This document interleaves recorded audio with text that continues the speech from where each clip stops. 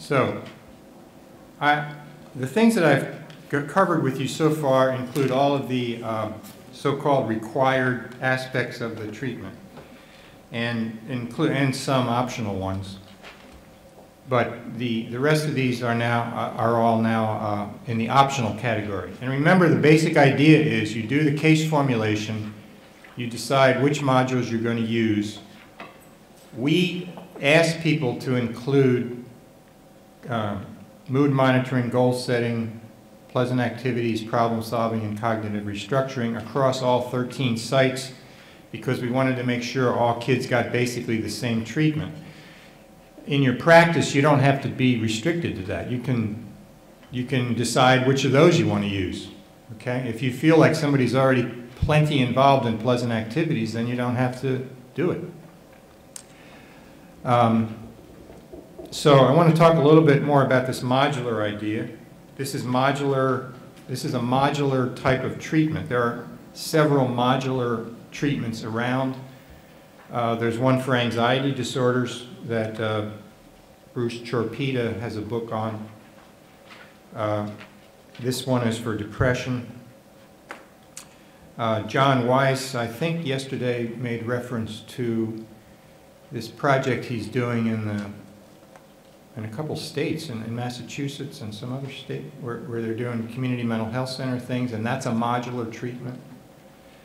So what is a modular treatment? I want to talk about the characteristics and the pros and cons of it. So first of all, it gives you a lot of flexibility between sessions. You can choose a module that is most directly related to the needs of the adolescent. For example, if you have a borderline adolescent or kid that's cutting or self-harming, you can do the affect regulation module early. We'll talk about that more. I talked about it yesterday, but I'm going to talk about it a little more in a few minutes. Or if you find out that the parents are very detached from the kid, you can use that attachment recommitment module that we did this morning, early in the treatment. Okay? You can also individualize the pace of treatment. You can devote more than one session to a given module or topic. You can adjust the treatment to the pace of the adolescent, so you can push some kids faster if they learn faster and they seem to be benefiting from it, whereas you can slow down for other kids who are slower to pick up the material. And this is all dependent on their motivation and your relationship with them and their intellectual ability and their cooperativeness, okay, and probably their family's involvement too. You can sequence the treatment on an individualized or tailored basis. So for example, I gave earlier, if you want to do family problem solving, you might want to do family communication first, but you might not have to. If the family already communicates fine, you don't have to do that. Just go right into the problem-solving module. You can flexibly involve family members. You can do psychoeducation with parents. You can do interactive family modules that involve the parent and a teenager. Or you can do both. Now, in the 13-site project, we were very worried about site differences. So we didn't want to have site differences because that complicates the results. So we really pushed people to follow some rules that I think, in retrospect, were probably not a good idea. Like we told people you have to have at least one interactive family session. I can't think of any reason that really makes any sense. I mean, we were just trying to make sure they did the thing the same way across sites. But you don't have to be bound by those rules when you're not in a clinical trial. You can make modifications for specific families. So I talked about the first example, but the second example is if you have an oppositional or a substance-using kid or a kid who's acting out, you can use the module on parent contingency management. So what are some benefits of this? Now, I should contrast it with two other ideas. One other idea is a a more tightly scheduled sequence of sessions. Like if you look at the coping with depression course for adolescents that they did in Oregon, everybody got the same sequence of skill training in groups, okay? So this is more flexible than that, okay? And one of the reasons we did it this way was we thought it would improve retention. It would help kids to stay in treatment and families to stay in treatment. And we did get very good retention.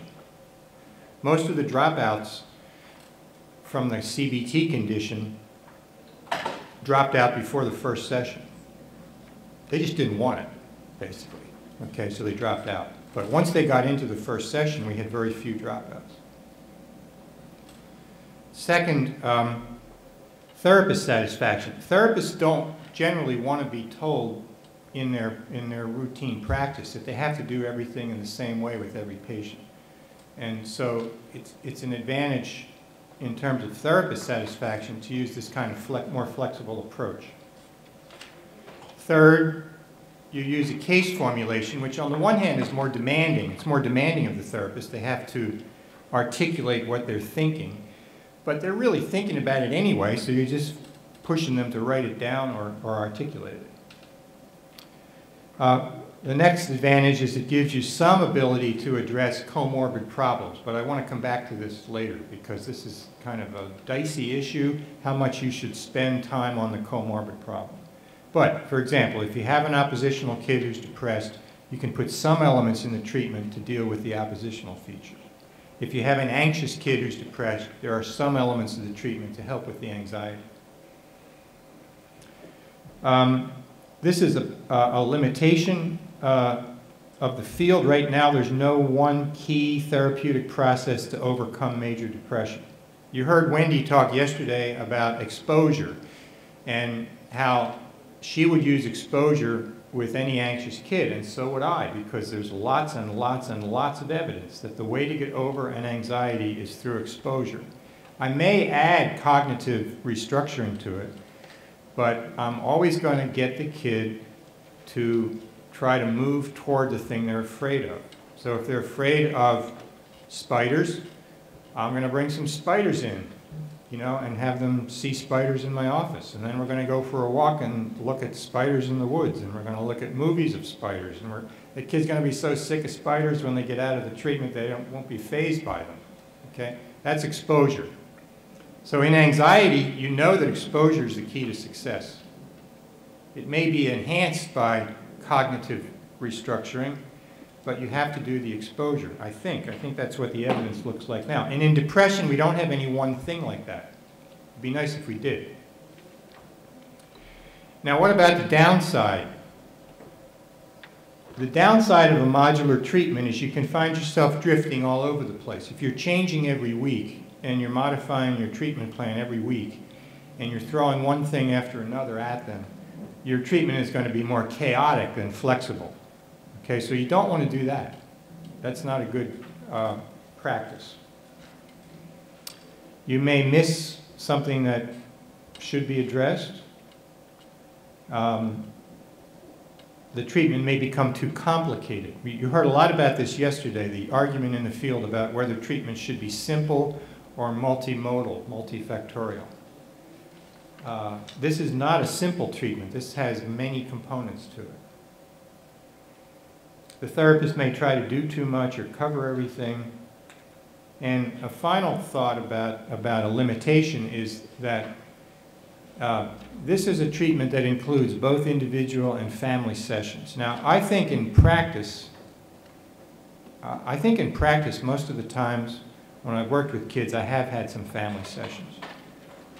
So in a sense, then it's kind of realistic. But in the TADS, the way TADS was done, if the kid had a family session that week, they did not also have an individual session.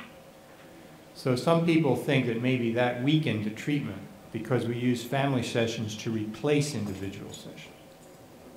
So that's something to consider. Now, you know, financially and insurance-wise, that's what you have to do anyway, but ideally, maybe it should be done another way. So given all these challenges or limitations of the modular approach. What holds it together? First, the good case conceptualization, the case formulation. Second, psychoeducation. Third, transparency. That is, the therapist always explains to the people why they're doing what they're doing. There's no mystery. It has to be clear. Collaboration. Session-to-session linkages and summaries, and going from basic to more complex skills. And if you read the manual, this becomes pretty clear, and I talked about it briefly yesterday. So at the beginning of treatment, the therapist makes up a case formulation, and at week 6, they look at it again and update it. And then at week 12, there's a session called Taking Stock. And taking stock is an idea that Paul Rohde contributed. It means you look back on the treatment so far and you try to decide with the adolescent and the parents which of the skills seem to be helping. You know, which are working, okay? Is this a kid who's really tuned into problem solving, and that seems to be carrying the day? Is this a kid who loves to set goals, and once he or she determines the goal, they are going to meet the goal, so you want to capitalize on that? Is it somebody who's very good at cognitive restructuring? They really like this. It's like the light bulb went off in their head, and that's helping? Or is it some little idiosyncratic thing, like one kid in the trial found the most helpful part of the entire treatment was the safety plan. Once they made the safety plan, they were good to go. I mean, it was unbelievable. It had nothing to do with anything that happened after that. They just loved that safety plan, and they kept thinking about it, and that kept them motivated. And I'm sure they learned some other skills too. But the point is that it's very individualized, what is working for an individual kid. And so the point of the taking stock session is to review what progress has been made and what skills have seemed to help. And then you use that to guide what you're going to do in the next 6 weeks, between weeks 12 and 18. And this is more capitalizing on what's working. And then maybe adding a few things, but mainly capitalizing on what's working. A similar thing happens at week 18, which is called relapse prevention. And in the relapse prevention session, you review with the person the progress they have made, what skills have seemed to be helpful, and how they might use these skills in the future if they run into stressful situations. Okay? So you have to ask them what they think might come up in the next 6 or 12 months that could be stressful. So it could be like graduation, or getting a car, having a birthday, something happening with the family, moving, you know, whatever they may be anticipating. And then you practice with them how they would use the skills in order to cope with those events. Okay? This is all in the manual too. So the case formulation sort of follows these 4 points. You have the baseline initial assessment, the first case formulation, then you update it at week 6, then you use it at week 12, you update it again at week 12 to talk about what you're going to do in the remaining sessions, and then you finally finish with it at week 18, where you use it to guide ideas for relapse prevention. Now, I know that in your practice, you're not always going to be able to see people for 18 weeks. So the way the program is, and we weren't able to all see them all in 18 weeks, for 18 weeks either. So the way the manual is set up, what we think are the most important parts of the treatment are in the beginning, so that people are more likely to get them. And then the more optional things come later, okay? Self-harming. We did not screen out for borderline features. I'm sure some of the kids had borderline features. We didn't have a lot of borderline kids. We did have some who had done self-harm. And this is we only had one module on this. Okay, so it's, if you have your slides in front of you, it's on the next set, it's on page 4, okay? All right, so then I would use this emotions thermometer, which is here. Oh, there it is, okay. And I would, I don't know, how would you label that feeling? What would you call that? I mean, just for shorthand. Yeah, the feeling of the guilt and the blame and the loathing and...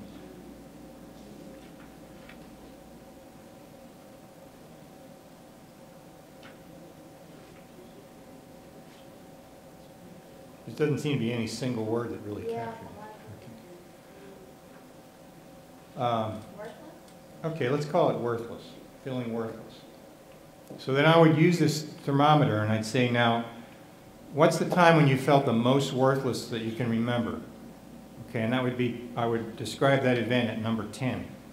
Okay, and that may be sometime when she actually did harm herself, presumably, right? And then I would say, now, let's go down to, this actually goes down to 0. At 0, I would put, think of a time when you didn't have any of these feelings at all, when you were doing something enjoyable and pleasant. And I'd put that at 0, okay? And then, now this takes a little time because you have to fill out some more of these blanks, right? So think of a time when your feeling of worthlessness was around an 8, what was going on then? Okay? And how about some time when it was around a 5? Okay? And then maybe one other.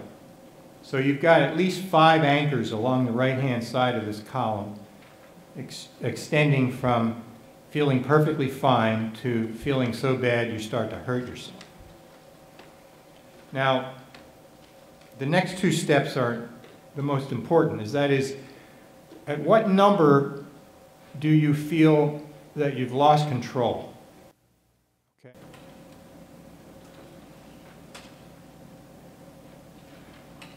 You can just make it up. Maybe 7. Okay, so we call 7 the boiling over point. This is your boiling over point. You're no longer in control. Therefore, you must come up with some things you can do before you hit 7. At what point do you think you got enough control to do something, but you're getting close to 7? So maybe be a 5, you know, say 4 or 5. All right. So we're going to call 4 or 5 your action point. At action point, you've got to do something.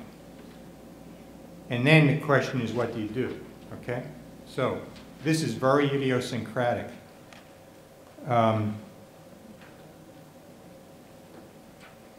Here's the outline of steps that I just went through with you. That's the next slide.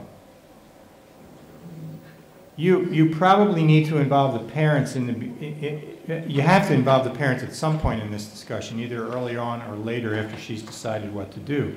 But she needs to decide on things that she can do which will be effective in helping her to go back down the thermometer. Okay? Now, the advantage of her deciding what to do is that she can no longer come in and tell you that, you know, you gave me a lot of lousy things to do. So it's another advantage for trying to get the kid to decide. What does she like to do? You can go back to your pleasant activities schedule. What pleasant activities might you be able to do at this point that would start to make you feel better? Are there any social activities? You know, people you can call, people you can go out for a walk with, whatever, okay? And then you bring in the parents at some point in the session so they know the plan. Unless it's a 18 or older, 18 years old or older, okay? So that's kind of what, this is the only one we had in the manual. If you go to the Tordia, well, the Tordia doesn't actually have a manual, but Tordia combined TADS and a couple other manuals, and they did use more DBT things. So DBT has lots of stuff on this. There's a whole section on this. There was one slide that I missed, which this just has some possible distractions on it. I forgot to mention this. So the key thing is to find out with the girl or the boy, usually it's more often girls, but not always, what they can do to self-soothe. And these are some things that people have mentioned, kids have mentioned over the years. And then there you can, but you go to the, if you go to the DBT book, there's a whole bunch of possibilities. All right, I'm going to talk a little bit about medication, and then we'll do whatever else people want to do. So, let me pull up my slides. These are the last slides in your packet. So I'll tell you how we did this in TADS, and then talk about how this compares with what's usually routinely done. So in TADS, we had a two-therapist model. So the kids who got combined treatment saw a CBT therapist for that, and they saw a psychiatrist or a nurse practitioner for medication. So they saw two doctors or two clinicians. And so they were seen more often. They had, that wasn't controlled. They had more time with the provider than people who had only one treatment. And the two therapists were supposed to communicate with each other on at least every 6 weeks, if not more often. And each one of them rated the child's improvement on the Global Improvement Index.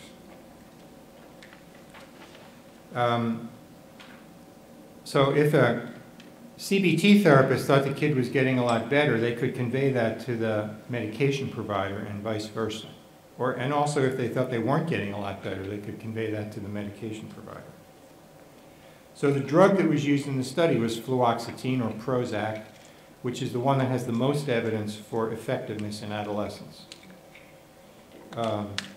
Has several studies, not many, but several, a few, 2 or 3. And the dosage was started at, the dosage was started at 10 milligrams in the first week, and then it was raised to 20 milligrams in the second week. At week 6, if the child was if they seemed to be responding a little bit but not very much, and they were not having any side effects, the prescriber could go up to 40 milligrams.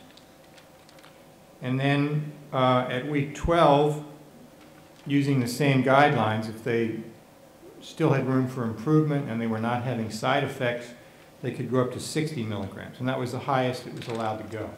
Okay? Now, in practice, what actually happened was that most kids were between the average was like 28 milligrams. And the kids who had both CBT and fluoxetine had lower dosage than the kids who had just fluoxetine. That wasn't planned. I mean, it just turned out that way. Okay? So it seemed like getting the combination treatment permitted a lower dose. So the combination kids had lower doses than those who only had fluoxetine. So why do I think this is the optimal treatment? Yes?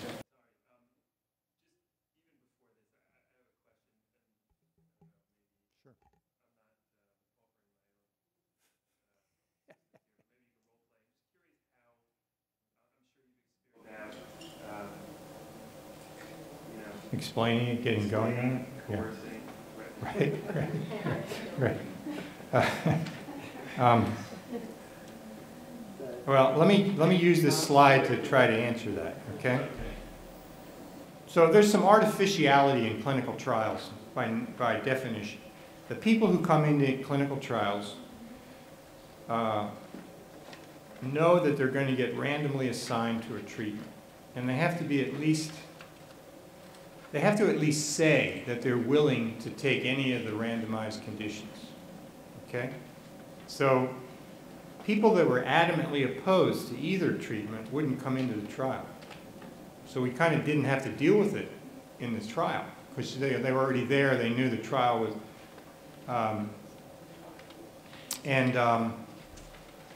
that's an artificiality of a clinical trial, and it has all kinds of implications. I mean, what does it mean to be in a clinical trial and know that you're not getting medication? That's what the CBT kids had. What does it mean to be in a clinical trial and know that you're not getting CBT? That's what the med placebo arm. So there's all kinds of weird stuff that follows from the design of a trial, which is different from what you face in daily practice. So I'll tell you what we did in the trial, and then I'll tell you what I do outside of trials, okay? So this is what we did in the trial. There was an initial session with the pharmacotherapist, which could be, in most cases, was an MD, or otherwise was a nurse practitioner, And that was almost an hour in length, okay? And it's very similar to a psychotherapy session where the doctor is trying to establish a therapeutic alliance with the kid. There's actually a small literature on the therapeutic alliance in pharmacotherapy. They have to build trust. They have to explain to, they have to listen to the kid and the family describe the problem. They have to try to make sense of it in terms of a medical model. They have to establish what the target symptom is and give the rationale for medication. So now what's the rationale for giving Prozac? Just from what you know, I mean, what is the rationale? Yeah, but what does the Prozac supposedly do? To prevent the reuptake of serotonin, right? So it's a selective serotonin reuptake inhibitor, SSRI. So the theory is, the reason you are stuck in depression, I don't think anybody necessarily has to talk about what caused your depression, but the reason you're stuck in the depression is you don't have enough serotonin floating around in your central nervous system. And so this drug will increase the amount of serotonin in your system by preventing its reuptake. You know how at the synapses there's a reuptake of neurochemicals, and these drugs block that reuptake so the chemicals stay in flow, right? That's the theory. It's the serotonin theory of depression. So the provider also, after giving the rationale, discusses dosages, timelines, that is expected time for response, and side effects, okay? So as you know, the stimulant medications for ADHD have an almost immediate effect. You know, you can see it in one day. Whereas that's not true of the antidepressants, except in rare. I mean, I have in rare cases, seen a really kind of dramatic, quick effect, but most of the time it takes a number of weeks, 4 weeks, 5 weeks, okay? Now, after that first session, in the subsequent sessions, the provider met with the kid for 20 to 30 minutes. They reviewed symptoms and they reviewed side effects. There was a side effect form that the kids had to fill out each time they came in. And they, encouraged them to keep going, encouraged them to take the medicine, focused on the hope and optimism. And if they had further questions about what the drug might be doing or how it was supposed to be working, they would talk about it in more detail. They were able, if the kids were doing very well, they could convert office visits to phone visits, okay? And, this is the dosage thing that I mentioned earlier, 10 to 20, and then possibly to 40, and then possibly to 60. But most people were in the 20 to 30 range throughout the trial. Now, I think I showed this on Wednesday, but I want to show it for a different reason here. This is not typical community care. I mean, most providers don't have this many visits. This is the visit for the pharmacotherapy or for the kids who got either Prozac or placebo, okay? So you have a visit at week 1, another visit at week 2, a phone visit at week 3, another visit at week 4, another phone visit, another office visit, another phone visit, another office visit. They could convert these later office visits to phone visits. So while this trial was going on, the concern about suicidal ideation in kids taking antidepressants came up, and the FDA called John March and asked him to send all the data from TADS pertaining to the kids who were on either fluoxetine or placebo. And then they called him up to testify. And they were trying to figure out side effects and risk and benefit and so forth. And the bottom line, the outcome of all that was that the FDA recommended this schedule. This is the schedule that's recommended to providers to use if you're doing antidepressant treatment of adolescents. So this would be considered standard of care. And it does include the conversion of the office visits to phone visits if kids are doing well. But standard of care is not giving somebody Prozac and saying, I'll see you in a month, or I'll see you in 2 months, okay? And the psychiatrist on the trial said, you know, this is not what's going on a day-to-day basis in most communities, okay? So it's a better care system.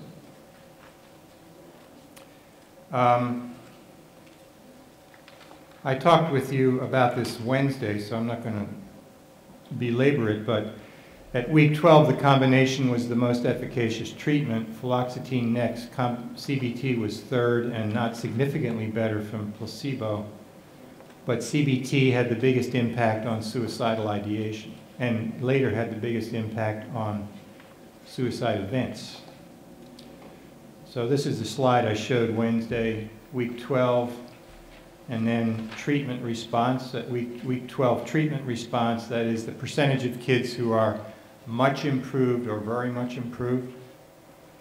And you can see that in the placebo group, the improvement rate was 35%, which is pretty much what we wanted.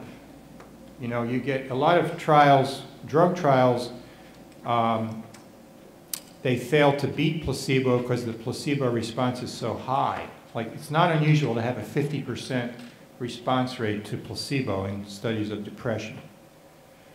So that's why we tried to only take in kids that were really moderately to severely depressed, who had been depressed at least 6 weeks and had functional impairment in 2 out of 3 possible settings. Now what that means, though, is that the CBT response rate was also lower than you would expect in some other populations. So if you have a general outpatient practice, you're going to see a lot of kids who are mildly depressed or mildly to moderately depressed.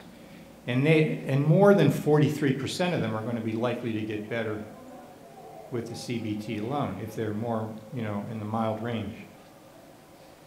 And then, well, that's the suicide scale. I showed you that the other day. Now, the important point here is that all of the conditions were associated with lowering the suicide ideation scale, including Prozac alone, which is it has the line with the diamond on it. So that also, let me go over here.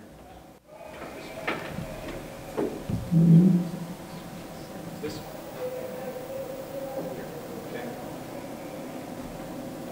That's the Prozac, right? And that's the placebo.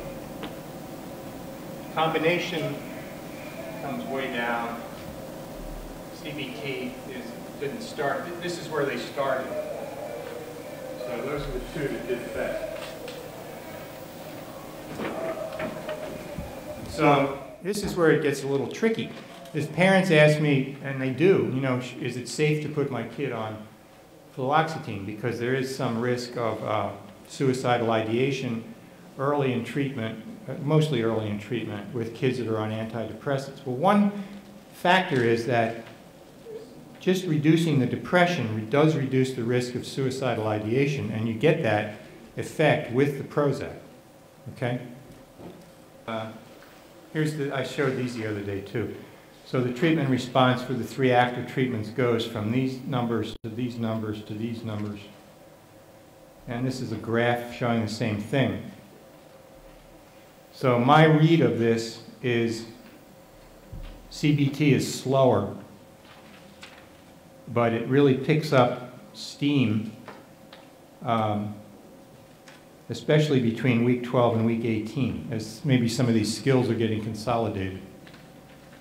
Clinically significant suicidal ideation, they start at those percentages. So you can see that, as it turned out, just by chance, the kids that got assigned to the combination treatment started out with higher levels of suicidal ideation, 40% of them, whereas it was more like 25% in the other two arms. And by week 12, the fluoxetine group hasn't come down as much, but the other two groups have come down quite a bit. In other words, the two groups that include the CBT have come down more on suicidal ideation. And then at week 36, it's sort of more of the same. Okay, so fluoxetine is not raising the overall level of risk of suicidal ideation for the whole group. It's bringing it down, but it's not bringing it down as much as either CBT or combination. Suicidal events over 36 weeks, this is actual suicide attempt or a significant increase in ideation. There is a higher rate of it in fluoxetine. So I had a parent ask me about this a couple weeks ago. I recommended to the parent that I've seen a child for, about 2 months and with limited improvement for depression. And I recommended to the parent that we add a medication. And the parent doesn't want to do that because of the fear of suicide. So I agreed with him that there was some risk of suicide, but that at least in the TAD study, the risk is a lot lower in combination than it is in fluoxetine alone. And what I was proposing was basically combination treatment.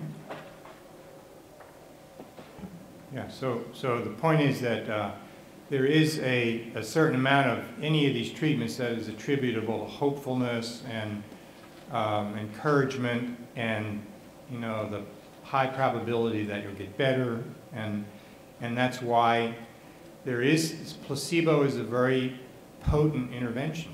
In fact, you could make a pretty good argument that everybody ought to start out on placebo and see what happens.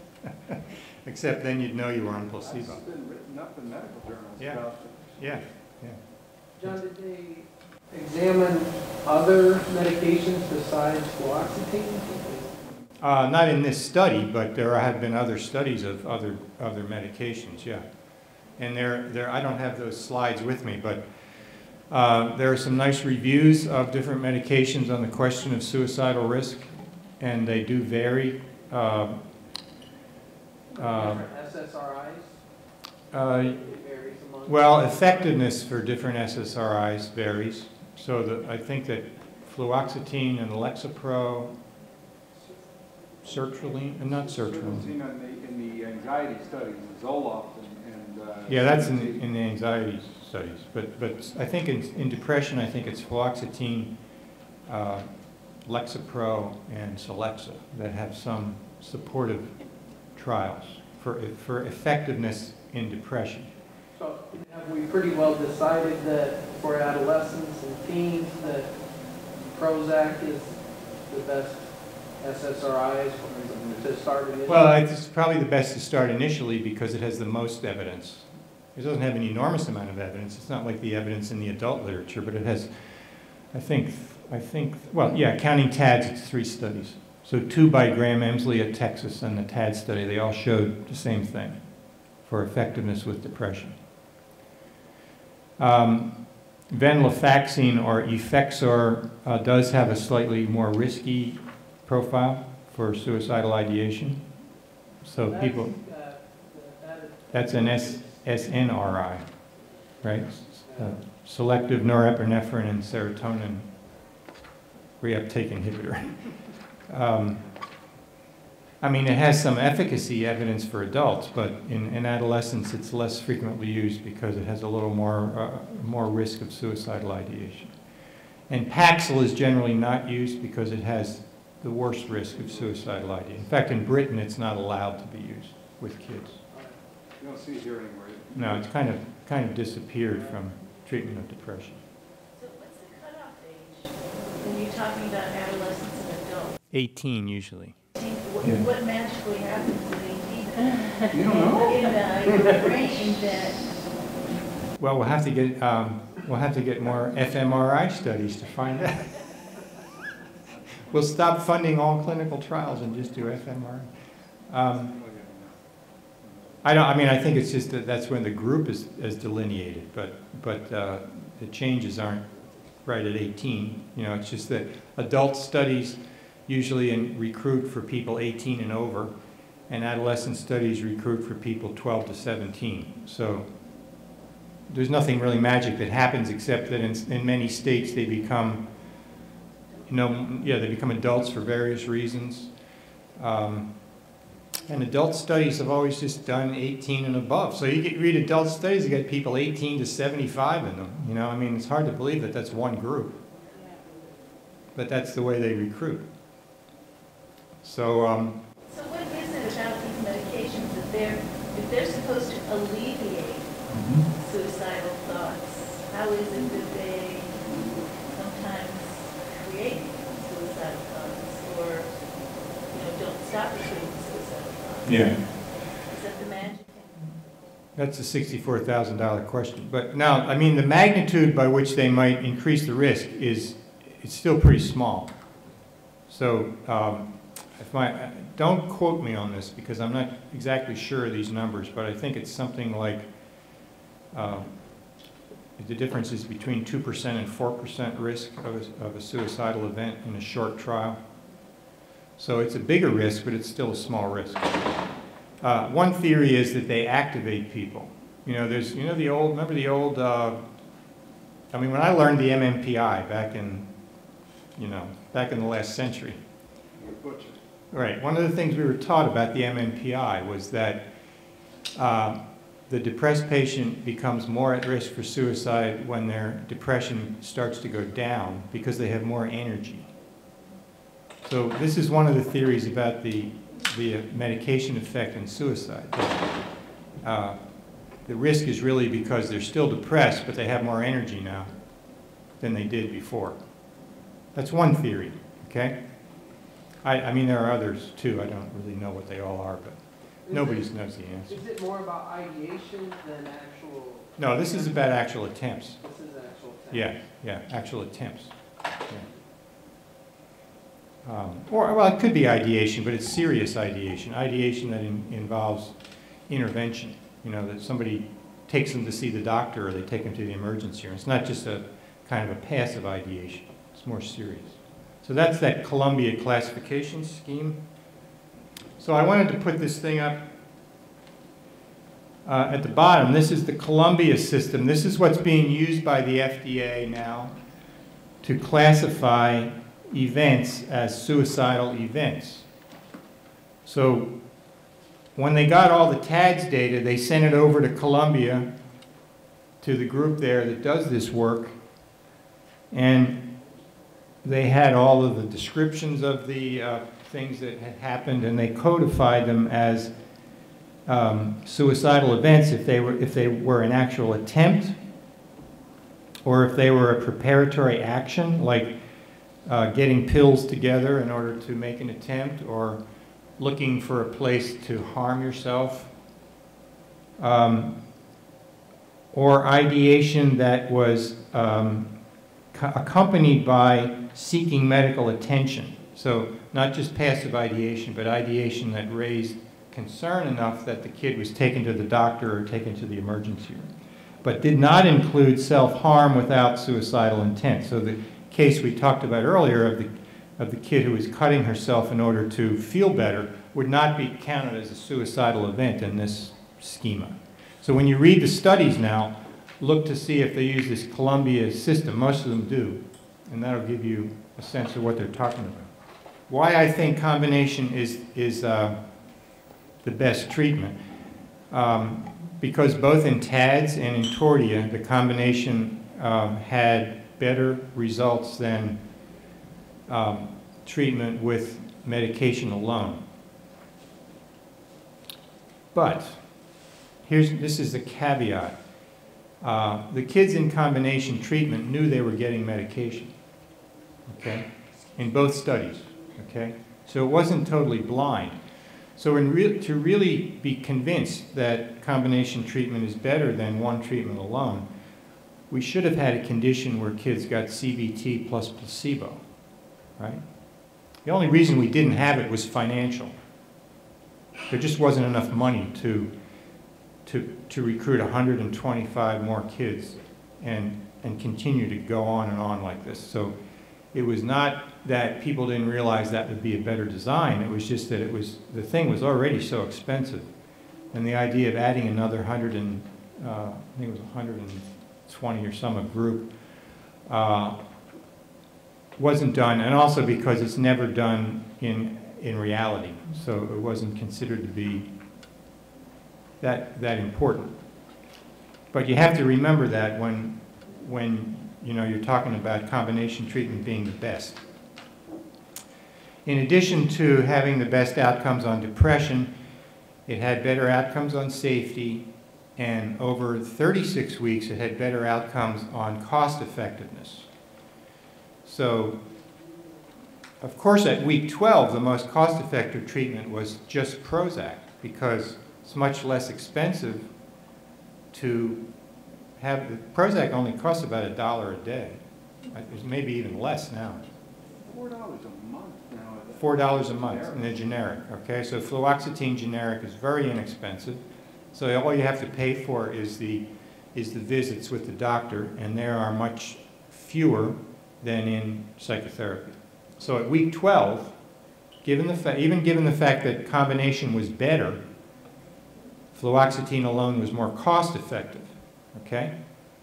Now then every time my tie hits this computer, that thing comes. So then when you go out to week 36, it changes a little bit, because more of the teenagers who are only getting medication had to get an extra treatment during the rest of the time than those who were getting medication plus psychotherapy. And the schedule was that up to week 12, they got weekly psychotherapy, and between week 12 and week 18, they got either weekly or every other week, depending on how they were doing. And then after week 18, they only had 3 sessions. So they had a session at week 24, 30, and 36. So they had 3 sessions. So it wasn't like a lot of CBT. They had 3 sessions, okay? But over that time, the kids who did not have a psychotherapist had more adverse events. They had more hospitalizations or visits to the emergency room, things that hiked up the cost. And that's why when the cost effectiveness people came in and did their study at week 36, combination treatment was the most cost effective. So that's another reason I argue in favor of it. So now, here's a couple other arguments that come up, and you may have thought of these yourselves. Should you start everybody on combination treatment right away? It depends on the level of severity of depression. Okay. So, for whom would you start on combination and who would you not? At least moderately or more severe. Okay. More likely to start on combination. Okay. Probably wouldn't. Probably wouldn't. Okay, so that's one way to address this problem. If it's mild depression, you can start off with psychotherapy alone, and then if that doesn't seem to be sufficient, you could add the drug. I don't have any studies that I can point to for that, because they haven't been done. But that's what a lot of us do in practice. Yes. When I see a lot of vegetative kind of symptoms, Mm-hmm. lack of energy, those kinds of things, Mm-hmm. physical signs, Right. then that's really a sign of medicine. Okay. So that's another signal you could use. Okay. Yes. Are there studies for those adolescents who take either lithium or Abilify in addition to the antidepressant to help the antidepressant in? They're not bipolar, but... Yeah, they're just depressed, yeah. I don't think so, but there are clinical treatment guidelines that talk about that, like the Texas There's a thing called the Texas Children's Medication Algorithm. And the first author is Carol Hughes, H-U-G-H-E-S. And he's got an article. I was in the conference, so I'm listed as an author, but I mean, it's really a medication thing.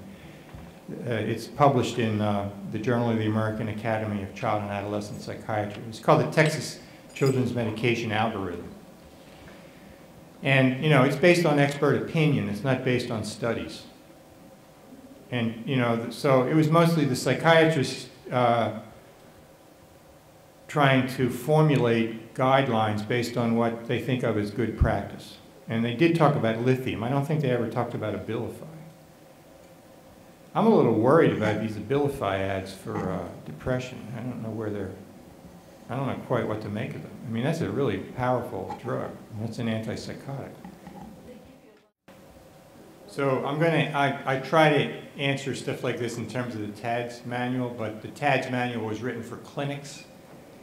And if you are going to use it in schools, you'll have to adapt it in a way that makes sense within the constraints of the school, you know, the time constraints and the access to the family and all that stuff. So anyway, this is what we would recommend in a clinic for a family where this was an issue. That is the module on expectations and reinforcement for the parents. Now, like I mean, you know, I'm gonna be the salesman here, and I'm gonna tell you we got a module for this, we got a module for that. You know, I know that you got to have a relationship with them before you use the module. Right, that's right. So if you can get the relationship along far enough that the parents will meet with you, and you might have to meet with them more than once, because you might have to meet with them first just to kind of get to know them and let them know that you understand what their point of view is. Then you could use this module, which is on expectations. So the relevance of this module is that there aren't that many things that are typical of depressed families opposed to other families. It's not like conduct disorder or substance abuse, where there's a whole bunch of literature showing that parents have trouble monitoring and they have trouble with consequences. And, you know, there's very little known about parents of depressed kids that is any different from any other kids. One of the things that showed up in one study, doesn't show up all the time, but one of the things that showed up in one study is that parents of depressed kids tend to be more critical of their kids than parents of other kids, or they tend to be more, less likely to give positive comments, positive reinforcement. So that's the relevance of this skill for depression.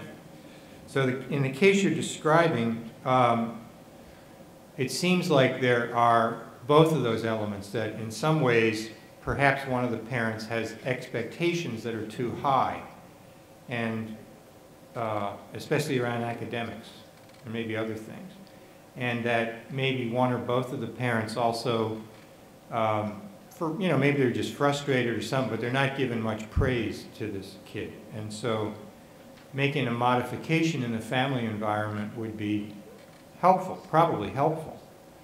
Now, you're not probably going to affect much in one meeting, but if you had several meetings to work on this, then it might be good. And I think that it sounds like if the expectation is around academic ability, then somebody, either you or somebody in the school, is going to have to meet with the parents to give an interpretive about what it looks like the child's ability is. Do you know whether anybody has? Oh, yeah, he's been tested. And did they meet with the parents after the testing? Yeah, I think they did, because they had to conduct the IEP meeting. Mm-hmm. To find his eligibility. Okay, so then my question would be whether both parents actually They don't agree. on it, right? Okay, all right. So. They're at odds with one another, and Mm-hmm. he just sees everything as hopeless. They moved him to an easier math class because that was his major problem, but he says, I don't understand. He doesn't understand the instruction. Mm-hmm. He just does not comprehend. Okay. Makes you wonder if he has any kind of developmental. Well, he does. I mean, he has learning disabilities. I But like, he doesn't seem like he's grasping that abstract concept. Right, and I think it's because he's so negative on himself, he just shut himself down. I think it's gotten worse over the last, like, year, maybe, or two.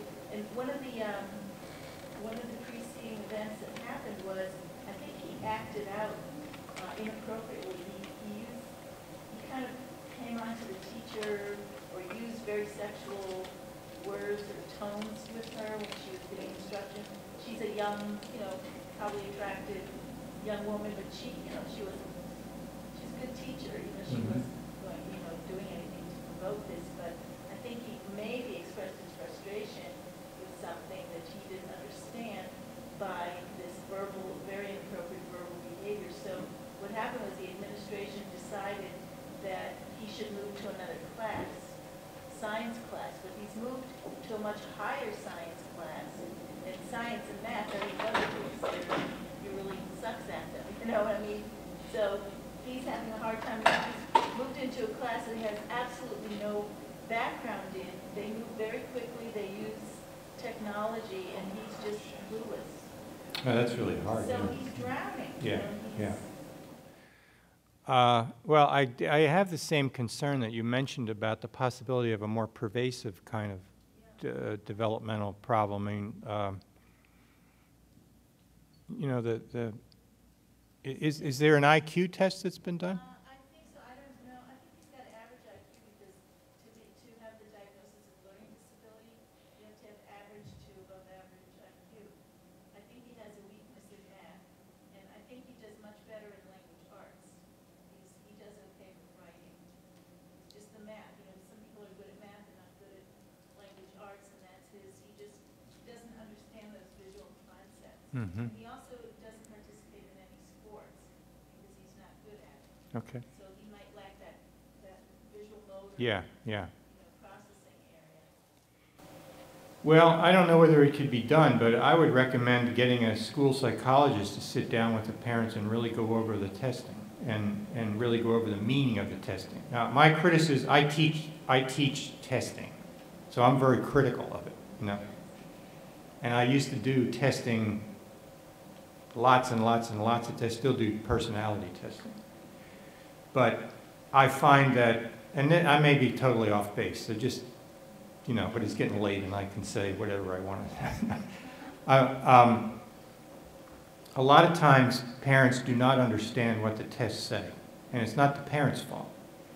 The report is not put into ordinary language. The meaning of the scores is not interpreted to them. The implications of the scores are not interpreted to them. So if he has a learning disability that affects math and spatial skills, and that affects his athletic ability, that really needs to be explained to the parents. If, on the other hand, he's got something broader, if his intellectual functioning is impaired in ways that even affects his inhibition of sexual comments, then, I don't know if that's personal impulsivity or something wrong with his neuropsychological processing. And that's what I think a good school psychologist would look at and try to make sense of, and then try to convey that to the family. And that then would be very helpful to you, because at least they would have heard it. Now, you're going to get stuck with helping them really accept it. All right, so anyway, if you get to use this module, this is the way it works. You basically, you usually meet with the parents separately before this to lay the groundwork for it and talk about how high expectations can be a good factor, but they can also contribute to depression if they're too high or unrealistic. And also, I don't know if this would be relevant in the case, some adolescents impose these on themselves and the parents really haven't, but it doesn't sound like that's the issue here. And then you talk about the importance of positive reinforcement. Now again, I want to refer you to some of the work of Kevin Stark on this, because he has some nice material on explaining to parents the importance of positive reinforcement and how it changes the whole mood in the family, and it moves things from kind of a downer to a more pleasant mood. And it also increases the connection between people and improves the mood of the teenager. And I think parents sometimes, a lot of parents feel like they shouldn't give praise for behavior that's expected anyway. You should do this anyway, why should I give you praise for it? Well, one of the ways, the way I answer that is, we're working on helping your kid to get out of a depression, so that's why you should do it. Even though, you haven't done it over the years, but you can do it now to try to improve the mood. And then, just as you're doing with the child, you're trying to identify positive things that the adolescent does, either in school or elsewhere, or positive aspects of their behavior or personality. You can work with the parents to do that. Ask them what they think their child does well, or what are some characteristics of their child that they think are positive or valuable. And then the homework for this session is usually to go home and try to increase the frequency of positive feedback to the kid. So, I realize that you're going to have to do a lot of groundwork before you get to this, but you might get to it, and it might have a pretty good impact if the parents can both try to do it.